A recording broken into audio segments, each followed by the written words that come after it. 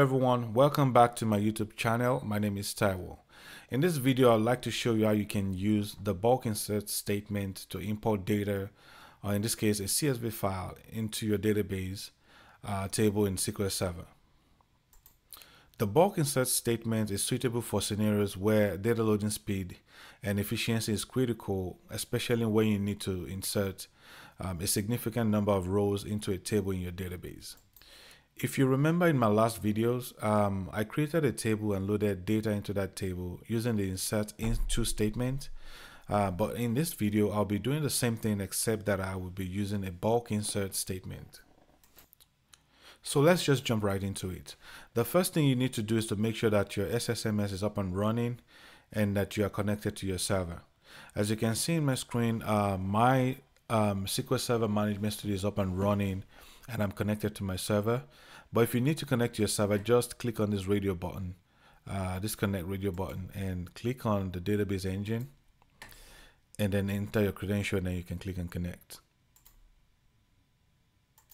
And in this video, I'll be using this sample jobs table, and then also I'll be using a data set that I downloaded from kagoo.com. And this is what the data set looks like. As you can see, I have 4 columns in this data set. I have my ID, I have my first name, I have my last name, and I have my age columns. And I also have 12 rows of data in this data set. Before I can use the bulk insert statement, I need to make sure that my destination table is in my database. And for the purpose of this video, I'm just going to create a new table from the scratch using the create table statement. I already have this statement written. I'm just going to copy and paste. And as you can see, I have create table. I'm trying to create this table called employees 2. And I want these 4 columns in that table. I want my ID, I want my first name, and my last name to be non-variable characters. And then I want my age to be an integer.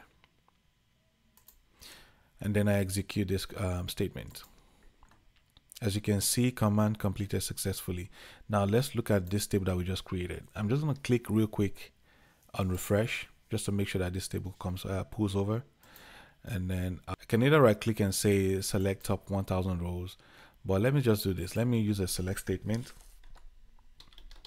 to see what we have in that table, or if anything exists in that table, or if there's any value in that table. And then from this, and then let's run this line. As you can see, there's no values in this table yet. So let's use that. Let's now use that bulk insert statement to import my CSV file. I already have this statement written. I'm just going to copy and paste, and then I will explain what each of the line means. So the first line is bulk insert employees 2. If you remember, the CSV file that I showed you is named, this is the name of that CSV file.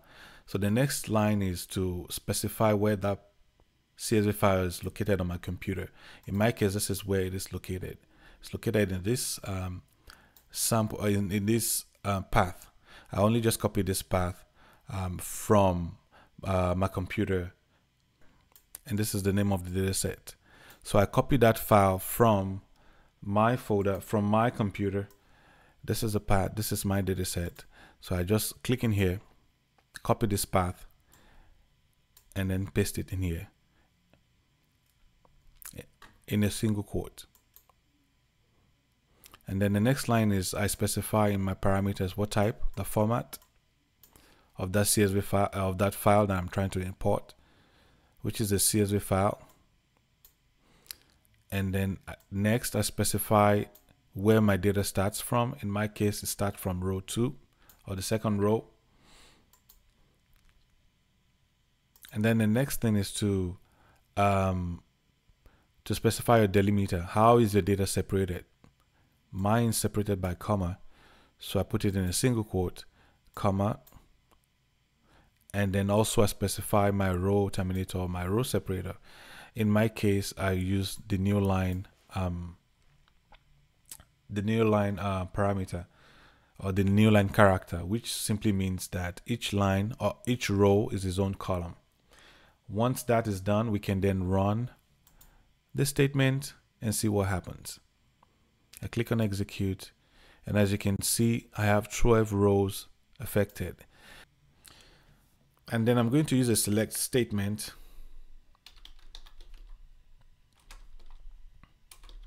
to see if, the data set that I just imported into this table. So I typed select star from this table, and then let's run this line.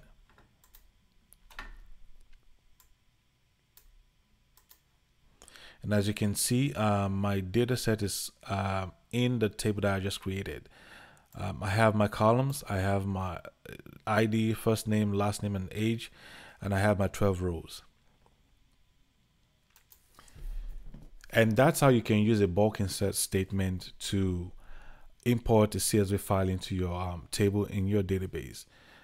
Thank you for watching. Please subscribe and share this video with your friends, and also turn on your notifications so that when we upload new videos, you will be notified. Thank you again, and see you next time.